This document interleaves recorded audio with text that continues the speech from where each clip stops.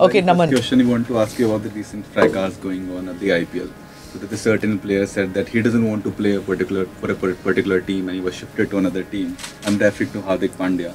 And if the similar incident happened in 2010 when Jadeja got banned for 1 year, do you think it's going to set wrong precedent if players are saying that no, I don't want to play for this team, I don't want to play for this team? See, ultimately it's a decision between the player and the franchise.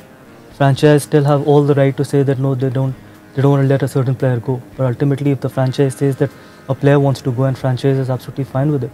I think you always want to be in a win-win situation. You want to keep someone who wants to play for you, and there's nothing wrong. You don't want to keep someone who doesn't want to play for you if he has an intention or a heart to go and play for any other franchise. I'm fine with that.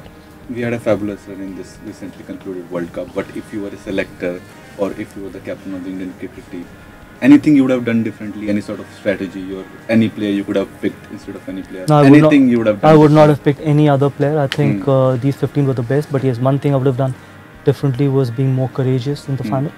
Sometimes you got to take that high risk policy, which India has not taken it so far in last 10 or 12 years. That high risk policy is a policy where you say that it's okay to get all out for 150, but we're looking to get 300.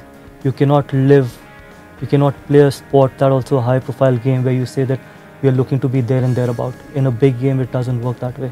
So India could have gone more aggressive, being more courageous, because it's not the most talented side that goes on to win the World Cup or big events. It's the most courageous and the most fearless side that goes on to win the World Cups or big tournaments. And India probably has lacked a bit of that.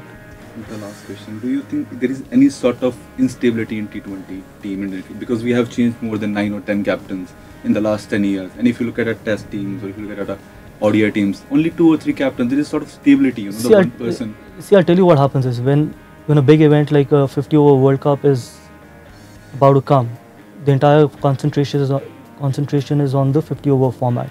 Now when the T20 World Cup is around the corner, which is about 7 months away, you'll see the entire focus shifting from 50 over to 20 over format, and you will start seeing a lot of stability as well. You'll start seeing a lot of your top players playing this T20 format. But more importantly, I think India now needs to have a settled team, at least at the T20 World Cup. They cannot think of resting a lot of players, because you got to go with a settled mindset and a settled team into the T20 World Cup. Otherwise, again, you might have to face the same consequences.